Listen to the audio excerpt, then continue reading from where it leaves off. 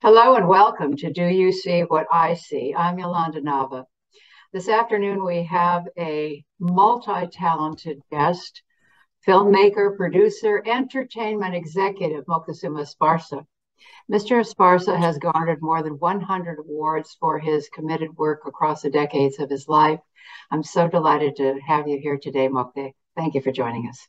It's wonderful to be here with you, Yolanda. We've known each other for many, many years, and I'm so happy to spend some time with you. Well, I'm very grateful, and I'm grateful for all those years and grateful for all of your work, Mokte. I'm fascinated that you began a very extraordinary career as a young man. You were an activist, are an activist. You were an activist as well as a film school graduate. And your career just took off from that because you blended the two things together very beautifully.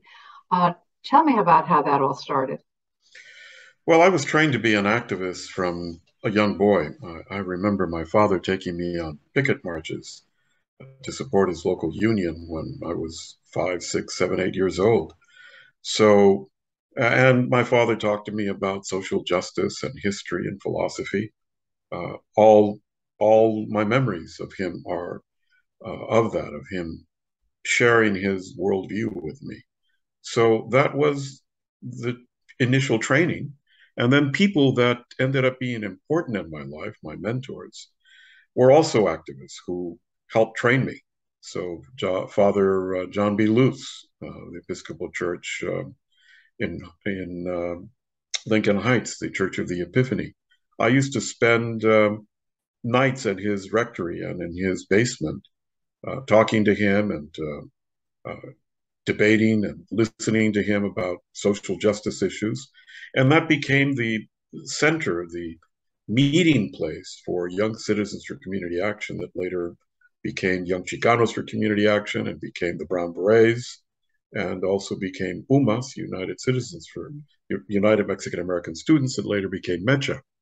All were born in his rectory, in his basement of his church. And we all hung out there. He would take us, the young group that was in Young Citizens Community Action, that included David Sanchez, who later was the Prime Minister of the Brown Berets, and Vicky Castro, who later was elected to the school board and was the chair of LAUSD, and Ralph Ramirez, and a whole group of people that were all lifelong activists, and we all got trained there.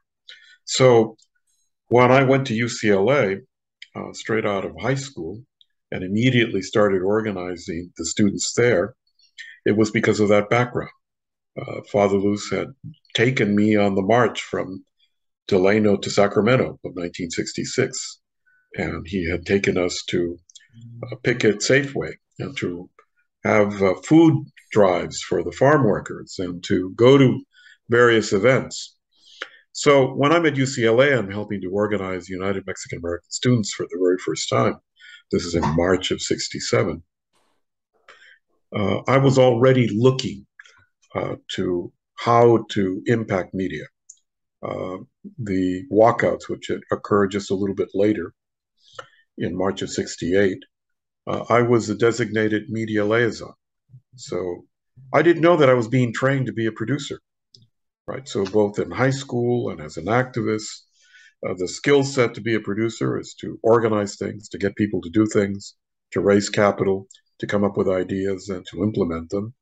That was all the training I got as an organizer. Well, it was outstanding training, and I wish I'd had some of that organizational training. And when I think about it, I realize that I probably was dropped into a situation when I did my first television show by Manuel Aragon over at KNBC, because he too had a vision for what should be happening in the media and to bring more Latinas at that time, especially into the media, and to have greater uh, exposure of our issues and our concerns as well as our presence, on television. You also began a career at KNBC television, didn't you? In Well, the when I was a senior, and I was looking to what was I going to do when I graduated, and I graduated with a film degree by almost by accident. I thought I'd go and apply to grad school and political science or history or something like that, but I got turned down everywhere I applied. Even though I was a B+ student, I was a good student, but I was still under grand jury indictment and facing life in jail, so that might have influenced why I got turned down everywhere. But the film school wanted me back. And so Eliseo Taylor, African-American professor who recruited me, said, you don't get it. You're a producer. You get people to do things. That's what your skill set is, and you should come back and learn your trade. And so I had quite a crisis, actually, about whether or not that was the right move for me. And I had to think it through, and I came to the realization that I could focus on social justice by focusing on changing the image of Latinos in Hollywood. And so that's what I committed myself to do. And my graduate thesis came to be a documentary that I pitched to KNBC, to their documentary unit, that was ultimately called 5 Lives. I did a portrait of 5 people in East LA. And that was my thesis. And I was able to graduate and get out of film school. And I was blessed in that the film won an Emmy. So my first professional film was that, Cinco Vidas. I'd made one movie before that as an undergraduate. And that was my undergraduate project too, I guess they used to call it. And it was a documentary about August 29th, 1970, and the death of Ruben Salazar, the murder of Ruben Salazar. And that was called Requiem 29. And it won a film festival award, a bronze medal at the Atlanta Documentary Film Festival, and was just recently, this year, 2022, inducted into the Library of Congress as a significant piece of film, as a movie that merits being preserved forever in the Library of Congress. So I was blessed in that I started my career with some power and reflecting my commitment to social justice. Well, it's been a powerful commitment, and I'm wondering if that focus, that drive, that preparation, that training that you received from various mentors, your father and others, hasn't really guided you throughout your career, because you've had a very fortunate career. And I'm curious and interested and fascinated by the themes and the topics of the films that you've done. I mean, you've done Selena, you did Milagro Beanfield War, you did Stand and Deliver, you've done other films that have all been successful. They've all been meaningful and significant in terms of changing attitudes, which is something that you've sought to do. And that the selection of your themes is fascinating, because you also did the film Gettysburg, which was like, you would think an entirely different subject area and field. And yet I think you must have been prescient in doing that Gettysburg film, because today we're dealing with a lot of the aftermath of what was going on and the conflicts and the divides that existed in our country back in the middle of the 1800s. So what was it, prescience, or what was your reason for doing Gettysburg? Well, the commitment that I made when I chose to go to graduate film school is that I would focus on transforming the image of the Latinos in Hollywood and to explore what it is to be human. And that is an immensely broad area of commitment and interest and investigation. What is it to be human? And for whatever reason, I am attracted to military conflicts. In high school, I had been a cadet lieutenant colonel in ROTC, which not a lot of people know. But it did serve me in that it gave me some structure in terms of leadership and organization, and in terms of setting plans and goals. And it just worked out that after I had already produced the Milagro Beanfield War and the Ballad of Gregorio Cortez, and a movie with Whoopi Goldberg called Telephone, and another movie that I did with James Earl Jones and Red Buttons and a few others called The Ambulance, which I did to just prove to myself that I could do a thriller, a general interest thriller. The writer-director of Gettysburg, Ron Maxwell, had been struggling for 10 years trying to get that project off the ground. And Robert Katz and I had gotten to know him, my partner Robert, of over 30 years. And I read the book Avenging Angels. No, excuse me, Killer Angels. Avenging Angels is another movie I made. Yes. And it was really compelling to me. The examples of just how a single choice could have far-reaching consequences and change the future of a country. In particular, the captain in charge of the Maine volunteers ran out of bullets and ordered a bayonet charge, which stopped the advance of the South in Little Round Top. And that was just an amazing event. And he was a professor of rhetoric, of philosophy, of religion. And he had only read about that particular maneuver. It was an idea to him, nothing that he had ever actually done. But he found himself without any more ammunition on top of a little hill, knowing that if he was overrun, that flank would fall and potentially the entire battle could be lost. And so that moved me. And we decided to support Ron Maxwell, Bob and I, and we worked, and we got that project sold and produced. And then as a consequence of that, it changed my standing in Hollywood. I mean, I was already a legitimate Hollywood producer, having done 3 feature films, 2 of which had been, no, all 3 of which had been released by studios. But doing Americana was unexpected. And I was no longer a Chicano producer. I was just a producer.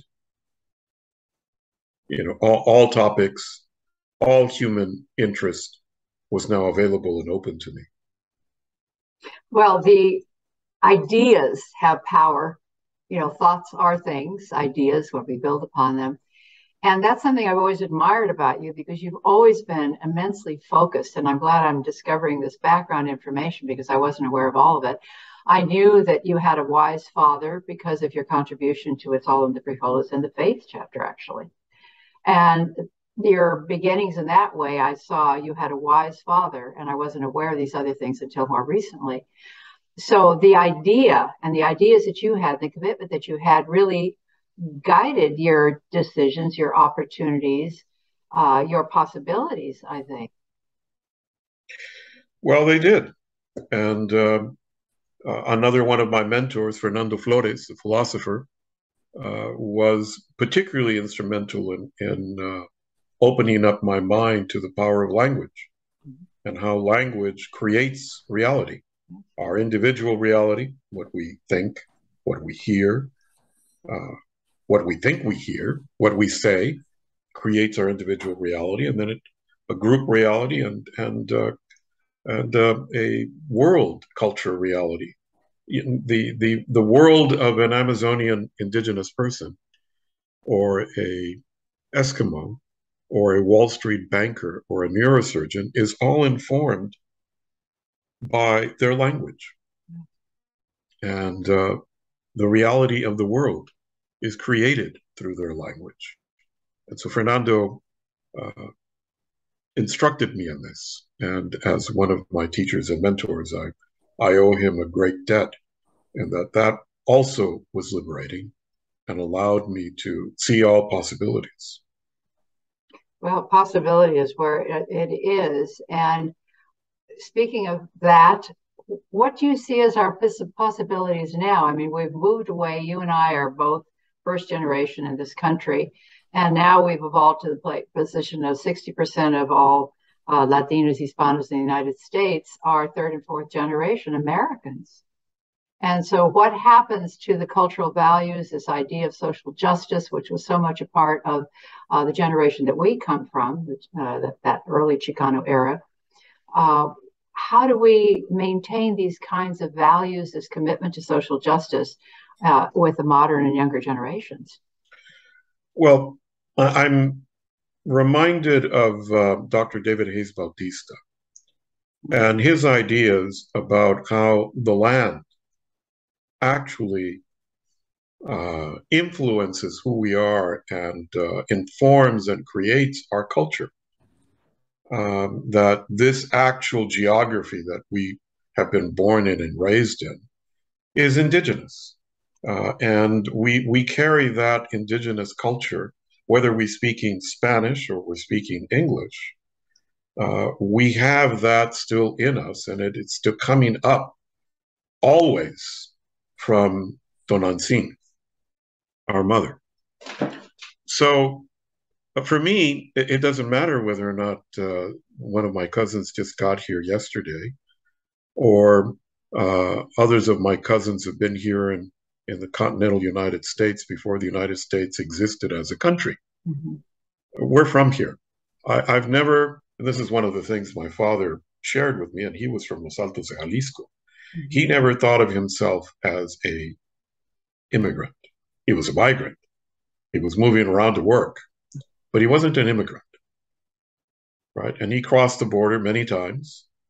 He was born in 1900, and he crossed the border in 1917, and many times. And so that was something that I always had with me, a sense of rootedness and a sense that this rootedness would continue forever, as long as I have descendants. It's interesting that you raise this issue about the indigenous aspect, because we are indigenous people. I mean, we're a mixture of European and according to the United Nations, indigenous negro y popular. But we have various strains in us. We have the European, we have the Black, the African background, we have the indigenous from the Americas, and there was no border. It was a river. And it's funny that you mentioned this, not funny, but it's very interesting to me that you mentioned this, because I've been reading a lot about Native elder wisdom, that in conversations that the philosopher and comparative religion dean, Houston Smith, conducted at a Parliament of World Religions conference in 1999 in Cape Town, South Africa. And there's a book and a film based on that event. And so this piece of the indigenous history and who we really are, the importance of the land and what they teach, is just vital. And it's something that we need to reintegrate into our schools and our teaching and our ethics and our morals and our classes that we have in school, don't you think? You've developed some curriculums in your experience. Well, yes, this is what the ethos of being a Chicano was always about. We claimed in our student group, where we would debate these things. You remember, we were both classmates at UCLA, and with Juan Gomez and Roberto Cifuentes and a whole bunch of other groups, individuals. We would debate about who were we and what were we about. And we said we are estudiantes, Movimiento Estudiantil Chicano de Aztlán, right? So in the name of the organization, we were declaring a political and philosophical stand as to who we were, right? So Aztlán was our home, which is the American Southwest.